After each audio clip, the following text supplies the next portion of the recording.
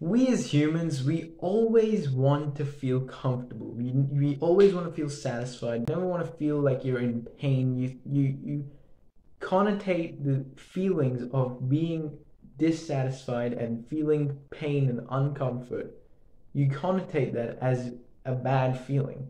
You don't want to have that feeling. You don't want to have that feeling of being dissatisfied, being uncomfortable, doing uncomfortable things, being in uncomfortable positions. But in this video, I'm going to change your mind and I'm going to make you thrive for dissatisfaction. Now, you might be wondering, why the hell would you want to feel dissatisfied? Wouldn't it be more logical to feel satisfied and to always feel like you're comfortable and just feel happy, right? Like the feeling of being happiness and content with your life comes from satisfaction, comes from comfort. But that is actually not the case. Comfort and satisfaction will be the downfall of you. It'll be the reason why you will never level up in your life and you'll never make progress. Dissatisfaction, however, works the exact opposite way. The more dissatisfied you feel right now, the more uncomfortable you feel right now, the more pain that you're in right now will in turn result in you having a more successful and more fulfilling life as you go through. How does this work? Well, let me explain. Let's say that you are completely comfortable in your life right now. You have an average physique, but you're still comfortable with it. You're in school and you don't find it hard, but you're not happy with it. But it's like you're not happy, but you're still comfortable. It's like you would much rather have something much more. You'd much rather have no studies at all, but you're still comfortable with school. So you have an average physique, you're comfortable with school, and you have average friends as well. Your friends, they're not the best friends in the world. In fact, they're pretty bad, but you're comfortable with it. You're just like, yeah, you know what? We have a couple laughs every day. I'm comfortable with my friends. This is the reason. You feeling comfortable will be the reason why you won't make any progress in life. Because let me flip it the other way now. Let's say that you are completely dissatisfied with your life and you hate your circumstances. So you hate your physique. You hate the fact that you're in school and you hate all the assignments you're getting and all the people that you're surrounded with. You hate your friends and you're just not feeling like you're feeling really uncomfortable. You're feeling a lot of pain and you don't like the situation that you're in. Now, a lot of people, 90% of people would rather have the first life that I just said. Life where you do feel comfortable and you do feel satisfied and you don't feel much of those symptoms of pain.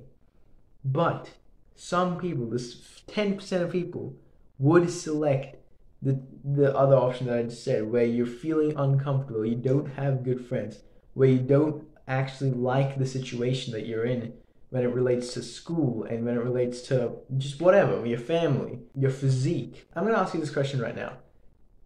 Chances are you've most likely seen one of those like body transformations, like those body transformations where like that one guy's like really skinny and then he has like a full-on body transformation in like 5 years. He's like completely jacked Greek god physique.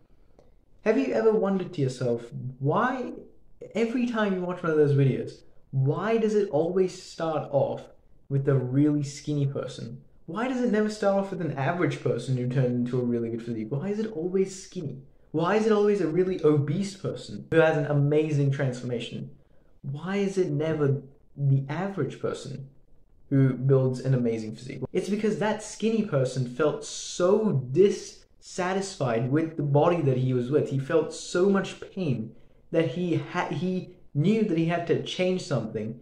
And that is why he spent the next 5 years of his life committed to the gym and built an amazing physique. It wouldn't have happened if he felt satisfied. If he felt satisfied with his body and he was like completely fine with, just being average, skinny fat, 20% body fat, he would have just been like, okay, whatever. And he wouldn't have spent 5 years of his life committing to the gym. He would just be fine with it. He would do nothing else. But those skinny people, those really obese people who hate the way they look, they are the ones who make the change. They are the ones who literally think, I fucking hate the situation that I'm in. I want to change and I'm going to change. And they do it. They spend, again, the next 5 years of their life just absolutely committing everything they have to the gym. And then they build an amazing physique. Now, the second question I'll ask you is, do they stop there? Do they just think, okay, yeah, now I'm satisfied with this physique. I'm gonna stop going to the gym. I'm never gonna go to the gym because I'm satisfied with the way I look. Does that ever happen? No. Every time one of these people builds an amazing body, they still keep going to the gym. You've probably wondered, why would they still go to the gym even though they have such a good physique? I'd just sit around and do nothing. Well, it's because they actually still don't feel that satisfied. They still thrive for more. We as humans, we will never have enough. We will always want more than what we already have. So you are probably pretty skinny or pretty average, and you look at some, Greek god physique, and you'd be like, why does he still go to the gym? He's already so jacked. Just be happy with what you have.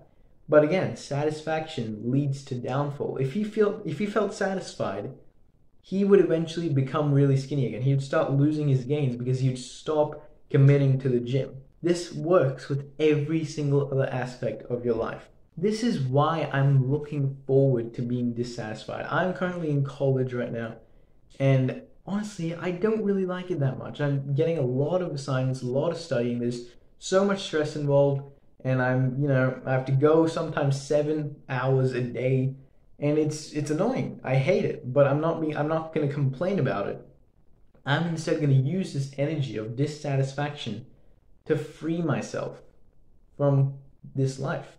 I'm not gonna just be like, oh yeah, I'm still satisfied though. It's still college, and college is great. You can just you have free breaks, and you can go out and go to McDonald's or go to this, and you can go to the shops. No, I'm purposely every time I have a break, I sit alone and do my assignments because I want to feel the dissatisfaction of going to college. I want to feel more pain so that I will use this energy that I have of dissatisfaction, and I'll use that to my advantage. 99% of other people are not going to do that.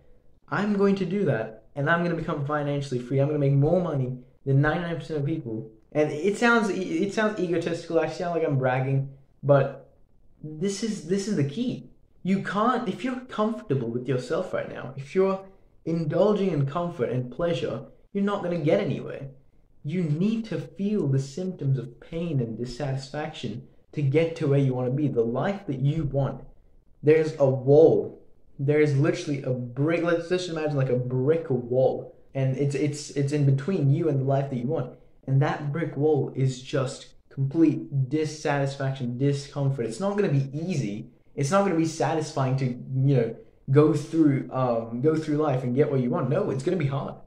It's going to be hard. You just have to accept that and use that energy to do absolutely wonderful things and get to where you want to be. Really think about what I said. Just think about it. And I hope I have changed the way you look at happiness and discomfort and satisfaction, because you'll never have enough. You'll always want more. And if you feel comfortable with what you have, you're never going to get ahead. So yeah, next time you feel pain, you had a bad day in school or work, and you're just moping around, being like, oh, today was a bad day. I hate today. I hate my life. Just think that's good. Just think, yes, I want more of this. I want myself to have a mental breakdown. I want more negative emotions and feelings just literally plague my mind, and I literally want a moment. Some of you guys might have heard this, called the fuck this event. I want a moment where I literally just explode and just think, fuck this, I'm changing everything because I cannot live like this anymore. Strive for that. Don't try to avoid it. Don't think it's something like, I don't want to have mental breakdowns. No, go for it. Do anything in your power to feel that. And I guarantee you in 5 years, you'll thank past self for feeling those emotions. I guarantee you. If this video helped, please consider liking and subscribing. It's free, and it's a win-win for both of us. Thanks for watching.